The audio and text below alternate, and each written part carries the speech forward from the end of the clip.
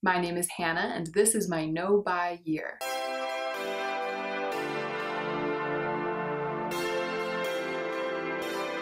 So this is the second in what has turned out to be just a two-part video series, a two-part exploration of mineral sunscreens. The first one is called The Search for the Best Mineral Sunscreen, and I will absolutely link it down below. In short, I am running out, or at this point I have run completely out of the moisturizing lotion that I have been using as a sunscreen. It's the Perricone MD Photoplasma Broad Spectrum SPF 30, but this product has since been rebranded and it's still available in the exact same formula, but the jar looks different and it has a new name. It's now called the Perricone MD Vitamin C Ester Photo Brightening Moisturizer. So I love this product. It's a fantastic moisturizer and it's also SPF 30. It works beautifully as a facial sunscreen and I've been wearing it every day for a couple of years. However, over the course of my no-buy year, I've had the opportunity to really start to see how much my products are costing me. I calculated that I am spending about $300 a year on this product. And as much as I love using it, I decided that I thought I could do better. And thus began the search for a cosmetically elegant mineral sunscreen that costs less, hopefully far less, than $35 an ounce. I do still have the little bags with the little sample pots in them, but I'm not going to hold them up one by one because they all look the same and they're all empty. I'm just going to tell you the name of the product I'm talking about, and I'll obviously put a picture of the bottle up on the screen. So the first sunscreen I sampled was the Clinique Broad Spectrum SPF 30 Mineral Sunscreen Fluid for Face. I had gotten the sample, I had brought it home, and when I was actually on camera last time talking about this product, introducing this product as something I was going to be testing, I started reading out all of the specs and I realized that the bottle was only an ounce. So I had seen the price, which is $28, and I had thought, wow, $28, that's so much less than the $70 that I was paying for the Perricone MD. But I hadn't realized until that moment when I was filming myself talking about it that it's $28 just for an ounce. So if I were to use the same amount every day, I would go through it twice as fast as I was going through the one that I was trying to replace, and I would have to buy it twice as frequently and it would cost just as much. And I did not like it. It's very, very, very thin. It's like a watery, it's almost like an essence. And for that reason, it was a little bit hard to tell how much I was using, for one thing. I also felt like a little bit went a really long way, but that made me feel worried about whether or not I was getting enough sun protection, because I'm committed to using that 1/4 teaspoon every day on my face, and I'm used to measuring that out. And I kind of felt like with the Clinique, because it was so thin and it was greasy, that 1/4 teaspoon was like a lot of fluid sunscreen on my face, and I was tempted to use less, but I also didn't want to use less because I didn't want to not be using enough sunscreen to protect my face. And arguably, if the formula is intended to be fluid, maybe you can get the sun protection you need with less sunscreen. Maybe that's why it costs so much per ounce. Maybe it actually lasts longer than a cream and therefore is more cost effective than it seems. But whether or not that is true, I didn't like the formula on my face. It was so greasy and it never soaked in, and I have dry skin. I'm pretty diligent about giving my sunscreen time to soak into my skin because I don't want to be putting any product on top of that before it has soaked in. I don't want to run the risk of my primer kind of mixing in with my sunscreen, watering it down, making it less effective, picking it up off the skin, etc. So I did that with the Clinique, and it just never soaked in. It was like a grease on my skin, and I would give it 5 minutes, I would give it 10 minutes, but I ended up having to come back in with my primer on top of what felt like an oily, greasy face. And it didn't feel like anything about the texture had changed between the time that I put it on and the time that I went in with my primer, even if I gave it a good deal of time to soak in. So price aside, texture aside, everything aside, that fact, the fact of it's not soaking into my face, that really would have knocked it out of the running for me no matter what. And I know that a lot of you in the comments of that video said that you like the sunscreen or that you use the one that's designed for the body. This is obviously not to say that it would be bad for everyone or that it would be greasy for everyone. It just definitely didn't work for me. I tried the sample, I was like, no girl, no, and I moved on. Next up is the Shiseido Ultimate Sun Protection Lotion Broad Spectrum SPF 30 Wet Force for sensitive skin and children. I had high hopes for this Shiseido sunscreen because it is such a good value. Shiseido is kind of fancy, and the bottle is expensive. I think the bottle is like $42, but it's 3.3 ounces, which works out to about $13 an ounce. I think that the reason that it's such a good cost per ounce for this product specifically is that it's intended to be for face and body. And it really is a sunscreen for like going to the beach. It's really for when you're active, when you're out in the sun, when you're in the water, when you want to reapply. And it wore on the face in the manner of a sunscreen that's designed for something other than cosmetically elegant everyday wear under makeup. So I do have respect for this product because if I were like a bougie mother with 3 little children running around in the sun all the time, I would totally buy this and like slather my children with it. If I currently were a mother with 3 little children, I wouldn't be able to afford a $42 sunscreen for that purpose. Once I figured out what it really is for, I realized that it is kind of a bougie price worthy of Shiseido. But even as such, it would have been cool if it had worked for me anyway. It would have been really convenient if I had kind of gamed the system and found this body sunscreen that worked for my face, blah, blah, blah. But here's why it didn't work. First of all, it kind of had a blue cast. Like it really had a pretty palpable blue cast that did go away mostly. And I usually am kind of okay with a cast on sunscreen. I can kind of work with my products and work with it. But this, it didn't, it's like the cast made me feel like the product was still sitting on my skin. So that was the first thing, that every time I put it on, I was like, ooh, it's a little bit blue. But then the thing about it is that it's kind of film forming, and it is called Wet Force. If you read more about the claims, it claims to be film forming, basically. It claims to kind of form a water resistant barrier on the skin that's really, really, really thin. It's using like Wet Force technology to give you a protective skin of product that repels water so you can frolic in the sun, and it won't be too thick and goopy, but it also won't wash off in the water.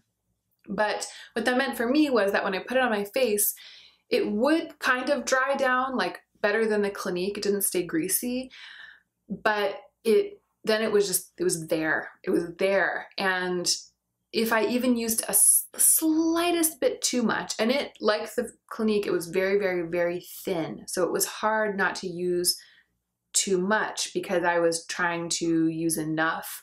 But if I even used the slightest bit too much, then when I went to put on my primer, it would like reactivate the product, it would like re-wet it, and it was obvious that it was picking up off of my skin and mixing it with the primer. So I would put it on, it would be kind of bluish white, then it would sink in and dry down and look kind of velvety and nice actually. It would kind of look like a mattifying primer almost. But then when I went in with a primer, suddenly it was there again. It was white again, it was creamy, and it was obviously like lifting up off of my skin. And that worries me, not just on the cosmetic level, but on the level of sun protection. And on top of all of that, it had a bad smell. It had kind of like a weird plasticky, like pool toys smell. I had hopes for it, but my hopes were quickly dispelled, and it was a solid no. All right, the third sunscreen on the list here is the Pharmacy Green Screen. I had high hopes for this one too. I like the packaging, I like the aesthetic of the brand, I really like the claims. This is one that definitely foregrounds itself as a skincare product and as a multi-purpose protector. So it's supposed to protect your skin not only from the sun, but from other environmental factors. And I do live very close to downtown LA, and I walk through downtown every day to get to work, and I work downtown. So It is smoggy, there's a lot of pollution, there's a lot of dirt, the air doesn't smell good. And so protecting my skin from my general environment as well as from the sun is something that I think about. So I really was drawn to this product because of those claims. One thing that I wasn't too hot on was the price. It is $21 an ounce. I believe it's 1.7 ounces for $36 or something like that, but it breaks down to $21 an ounce. So that is just about the upper limit of what I felt like I would be willing to pay. I was kind of hoping that this would be the one, and I was also kind of hoping that it wouldn't be the one because of the price. But I was gunning for it. I think you could kind of tell in the first video that I was gunning for the Pharmacy Green Screen. It's the thickest one that I had. It's like a moisturizer. It's like a heavy moisturizer. And it does have a little bit of a white cast initially, but I felt like it became clear really right away. It was soothing and it felt like skincare to apply, so I really did like that.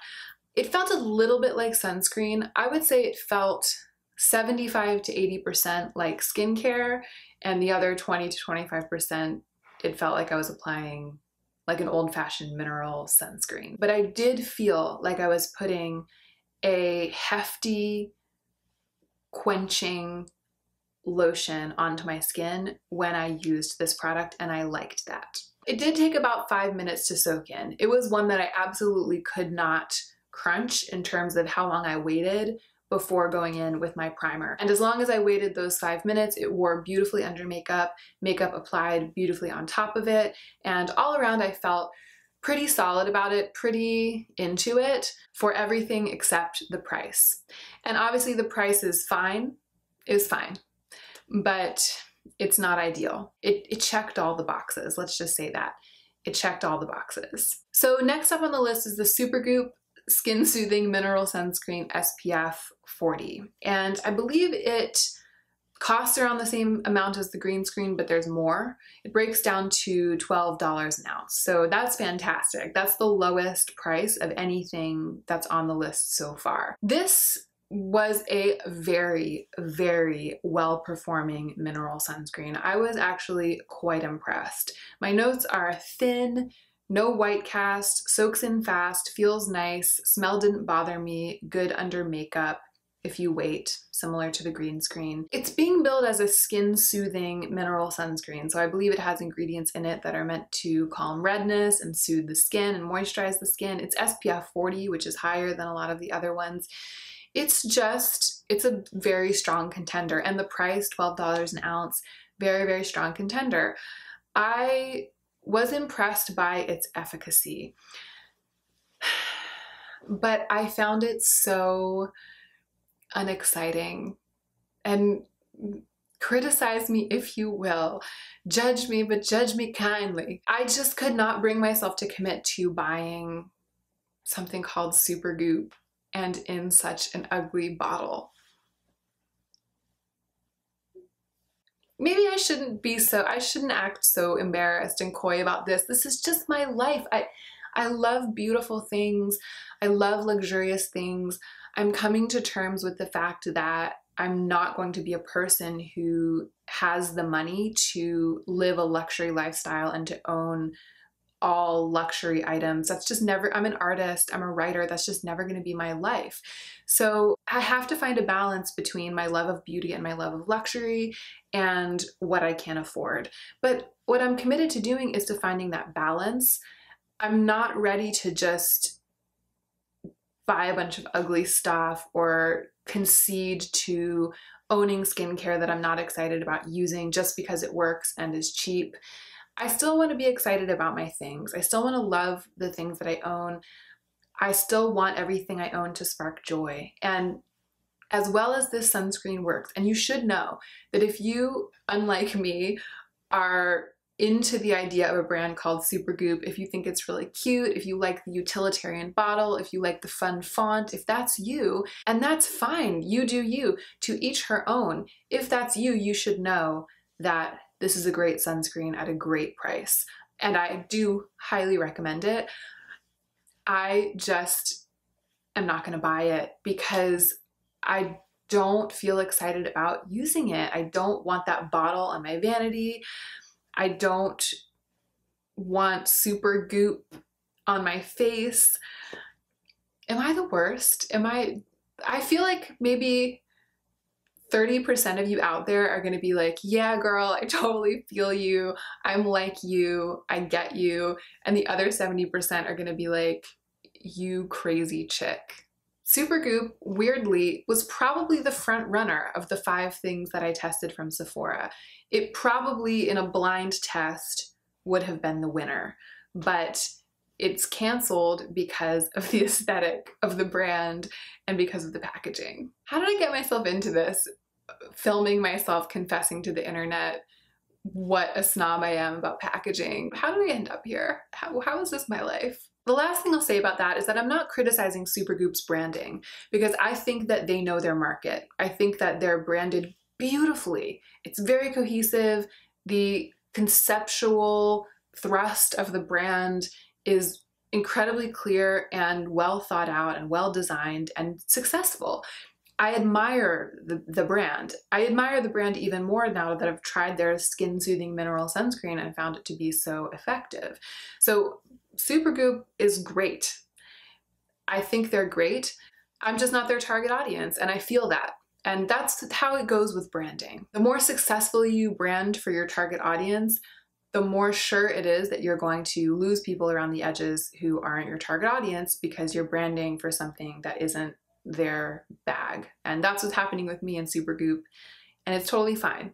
It's just how it is. Okay, so the last sunscreen that I sampled from Sephora, the last thing that I mentioned in my intro video, was the Coola Mineral Face SPF Cucumber Matte. So this product is also on the high end in terms of cost among all of the ones that I tried. It costs the exact same amount as the Pharmacy Green Screen. It breaks down to $21 an ounce. And the sample that I got was kind of crumbly and dry in the little container. I showed it to you in my original video, and one of you in the comments said that you had this product and that it wasn't crumbly like that for you. So I think I probably got kind of a squirt from the bottom of the barrel. I think the product in the tester in the store was probably on its last legs and was starting to dry up a little bit. I still feel like I was able to get a sense of how the product performs because even though it was a little bit crumbly in there, the crumbles sort of melted onto my hands and like melted into my skin, and I was able to apply it just fine. But I found it to be really mattifying, and I have dry skin and I'm just kind of not into that. I didn't want to be putting something that was like so proactively mattifying on my skin every single day as my required step in my skincare routine. So that was probably the main nail in the coffin of this product. But on top of that, I had a really hard time working with it. And again, it might have been because it was a little bit dried out. So if you're interested in this product, don't take my experience as gospel. But for me, it pilled.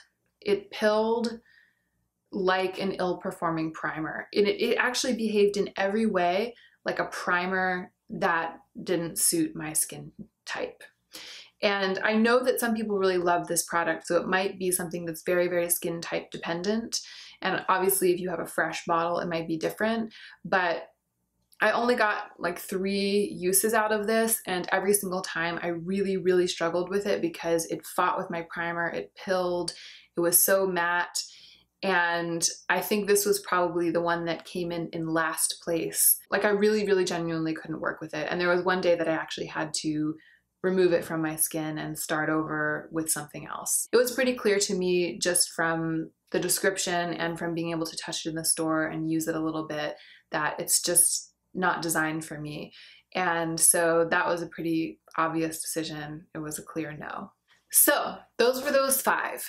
But the story has a surprise ending because here's what happened. I posted that video and then I started sampling these sunscreens. And when I posted that video, I got so many amazing recommendations.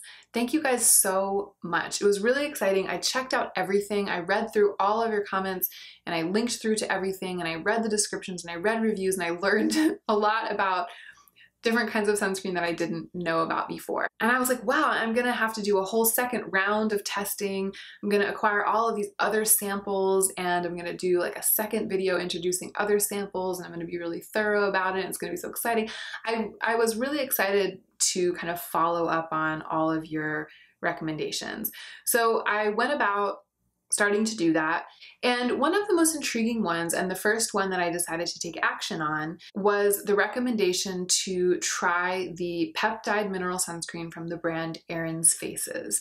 And I had never heard of Erin's Faces before. And thank you so much to the subscriber who recommended it, because I believe you also said in your comment that it's an indie brand, and Erin, who owns it, is very responsive on Instagram and Facebook and very kind of willing to help. I checked out the website, and they do offer samples, but you have to buy them.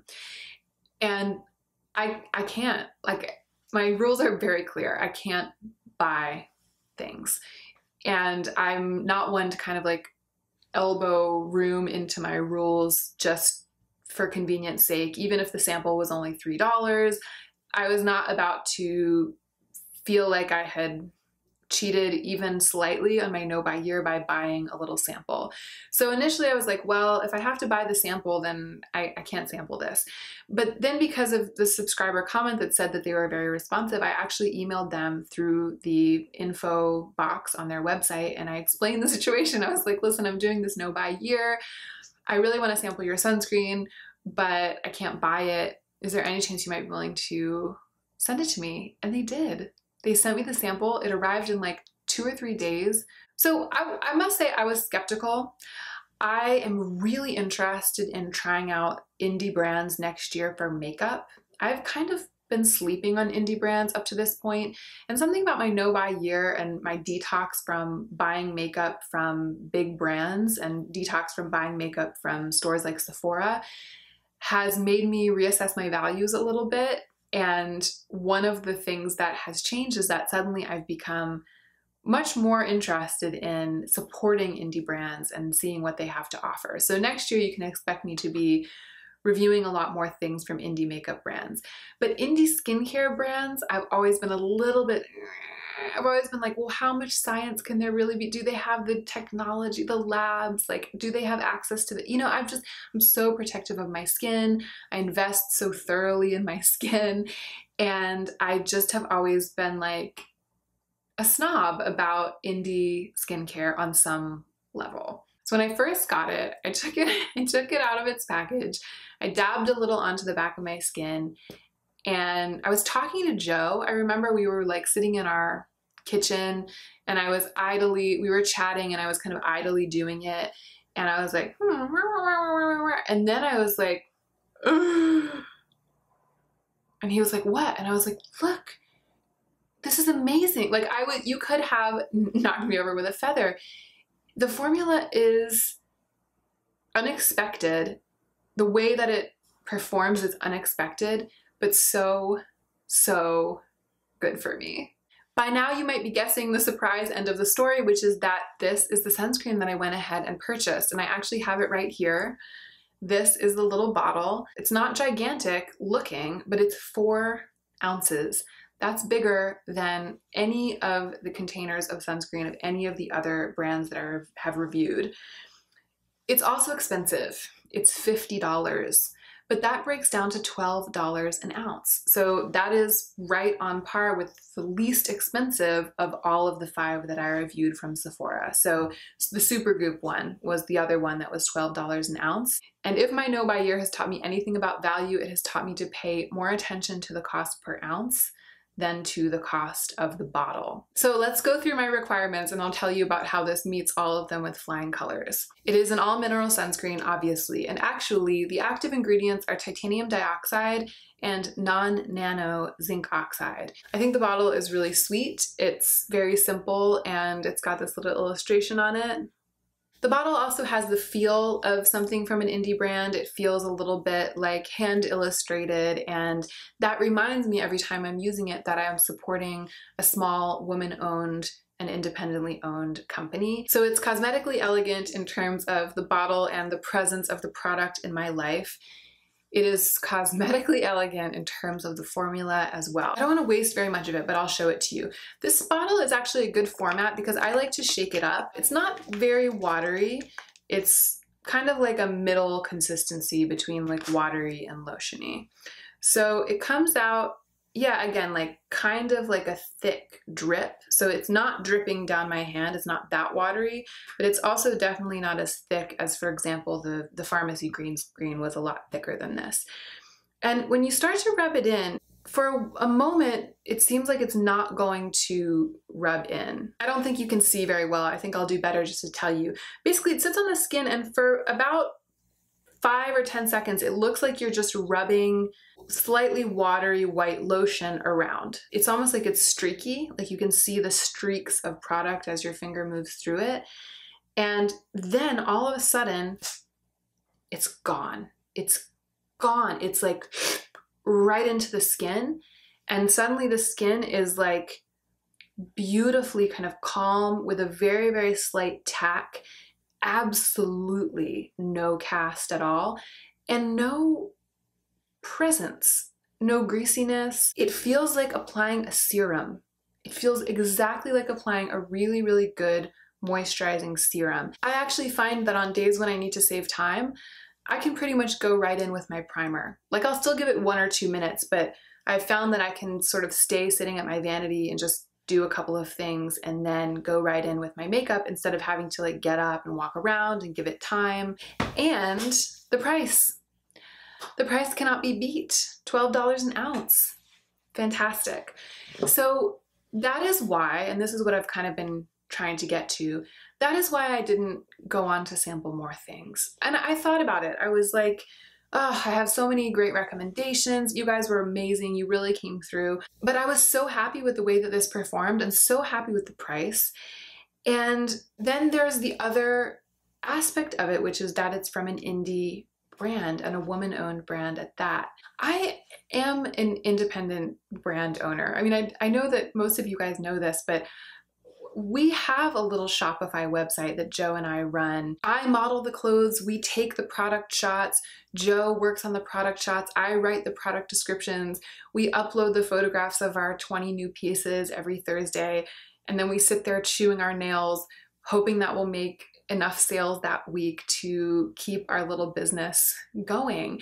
And so to be able to buy something that I love, that checks all of my boxes, that beat out these 5 Sephora brand sunscreens, to be able to order that from a woman like me, a company like mine, there was just no doubt in my mind, and I didn't feel like I would get anything out of continuing to search. Hi, this is future Hannah in my bathrobe, filming some extra information to edit into the sunscreen video. I don't know why I was so distracted when I was filming the end of that video, but I completely failed to mention anything about the Aaron's Faces sunscreen except for the fact that I like the texture and the way that it performs and the price. But there are a couple of other really important things that I wanted to say about it, and the first one, and the one that I can't believe that I forgot, is that it has significant skincare benefits. It's clearly a hybrid sunscreen and skincare product.